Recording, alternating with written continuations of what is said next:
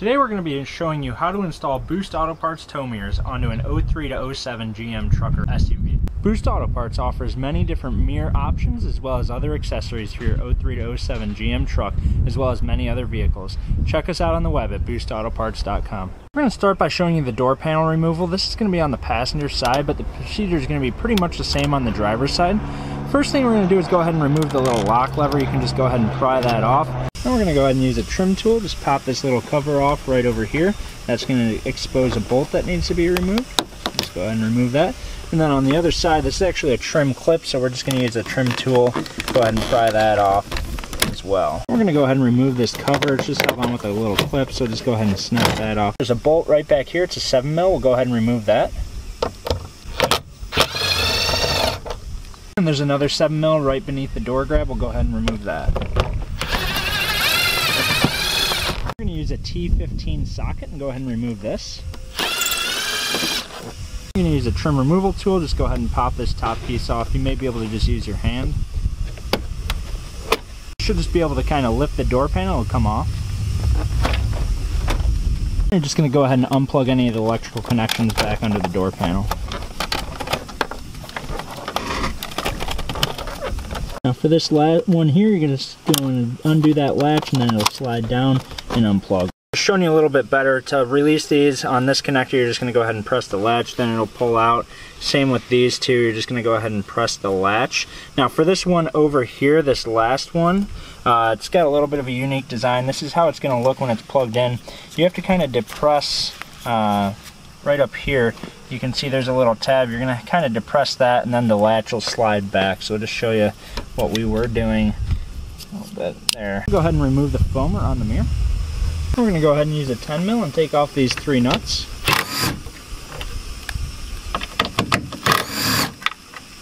And then you're going to want to make sure you're supporting the mirror.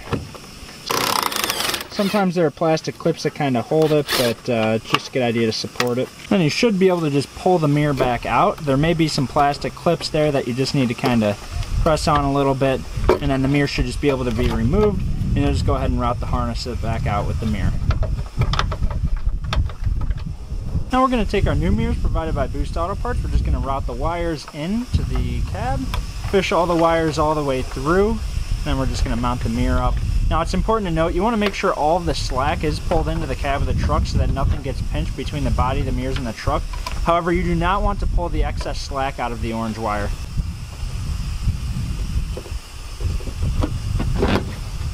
Again, we have all the slack pulled in. We're just going to go ahead and put the 10mm nuts back on. You want these to be pretty snug.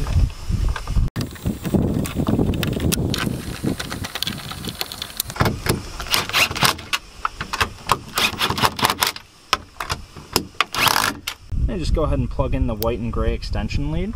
If you did order signal and running light or switchback, you'll also have an orange wire for the running light. Go ahead and plug that extension lead in as well. You need to remove the door boot. On these trucks, there's a little clip at the top and the bottom, a plastic clip. You're just going to take a flathead screwdriver and release the clip.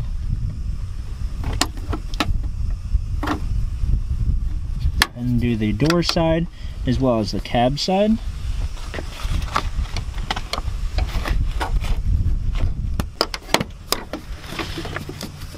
Now we're going to run the wires down through the door. You want to make sure you're steering clear of the window.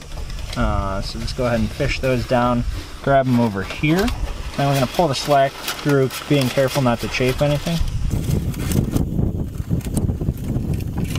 Now for running through this boot, the best thing to use is a little metal coat hanger that you've straightened out. So what you're going to go ahead and do is just go ahead and straighten that out. You can also use a welding rod, but you're going to start on the truck side and you're just going to kind of run it through. One of the little tricks is you want to kind of squeeze the boot together so that the two plastic ends are kind of aligned.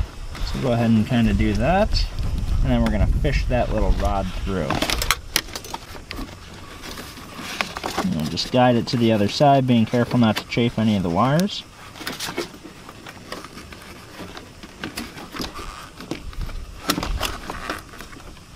What we're going to do is just go ahead and tape the 2 or 3 wires, the white, orange, and gray, to that rod. You're going to want to make sure you tape it pretty tight, make sure that it doesn't come off. Now you go ahead and just fish it back on through. You can just go ahead and pull the metal wire, and as long as you have it taped on there good, the wire should come with it.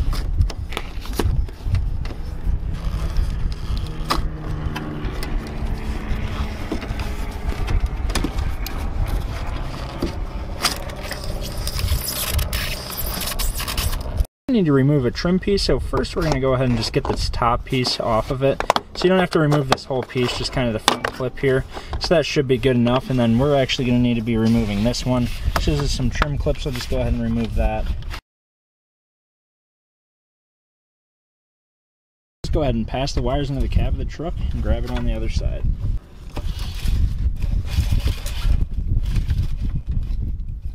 You're just going to want to fish the passenger side over to the driver's side. Now there's many different ways to do this. You just do it whatever way works best for you. You can use some zip ties and just tie everything up when you're done.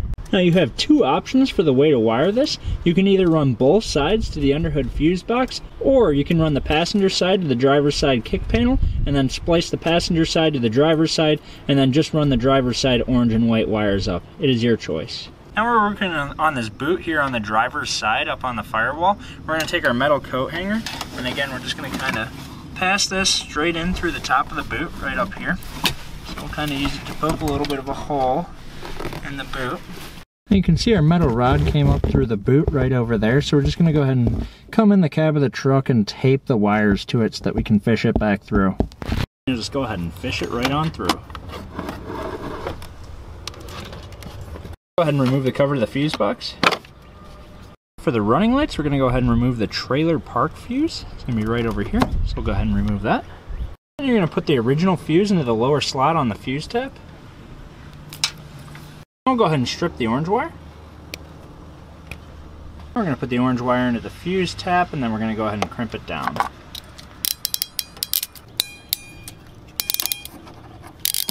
And you're going to put the fuse tap back into the original spot for trailer park. For the reverse light, we're going to go ahead and remove the trailer backup fuse. We're going to go ahead and place the original trailer backup fuse into the lower slot on the fuse tap. Then we're going to go ahead and strip the white wire, and then we'll place that into the butt connector on the fuse tap. And we'll go ahead and crimp it down.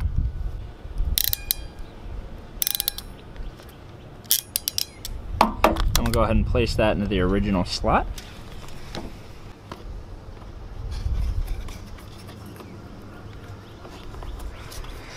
Now for the ground wires, we're going to be grounding those out right on this bolt right up here. So we're over here on the driver's side. So we're going to take our gray wire and we're going to go ahead and ground both gray wires to here. Now with the 10 mil, we'll go ahead and remove that nut. I'm going to go ahead and bring both gray wires down to the area and you go ahead and strip them off. Put both gray wires into the eyelet provided by Boost Auto Parts, and we'll go ahead and crimp it down. I'll go ahead and take the eyelet, put it straight on the stud, and then we're going to take our nut, put the nut on the stud, and just go ahead and snug it down.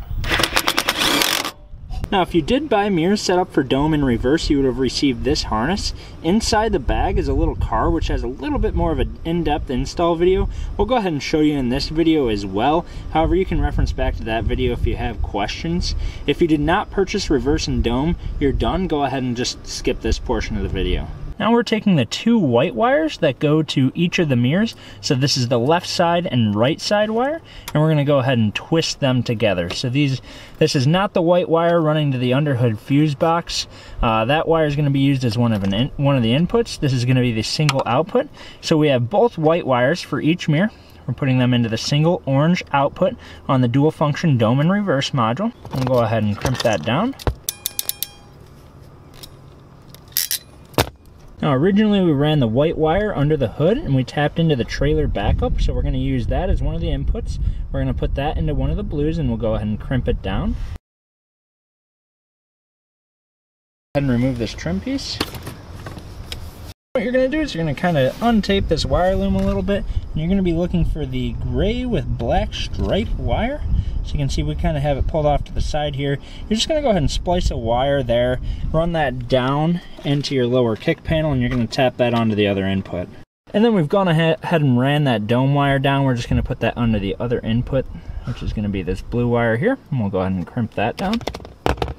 So we just used a spare piece of wire and again tapped to the dome wire, which is the gray with black. And then we're just crimping that down onto here. We'll just go ahead and use the heat gun and shrink wrap the butt connectors.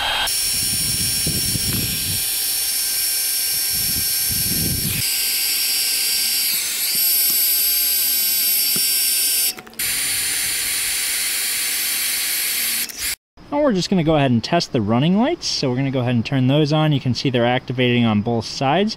And then we'll also test the reverse lights and dome lamp if you did get the dome and reverse. You cannot test the turn signal until the door panels are reassembled, as that will be a plug and play feature. Go ahead and put this trim piece back on.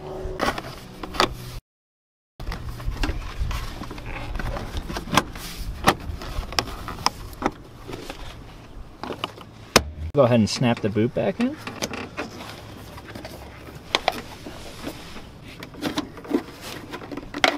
We'll go ahead and plug the connectors back into the door panel.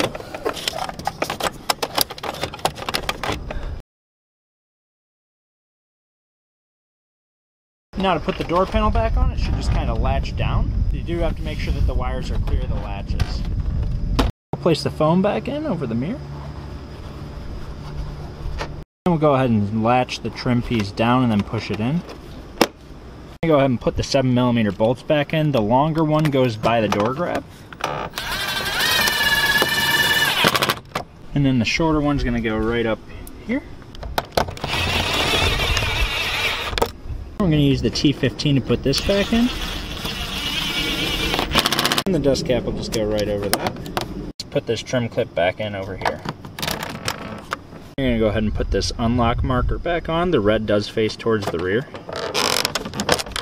We're just going to go ahead and put that trim piece back on.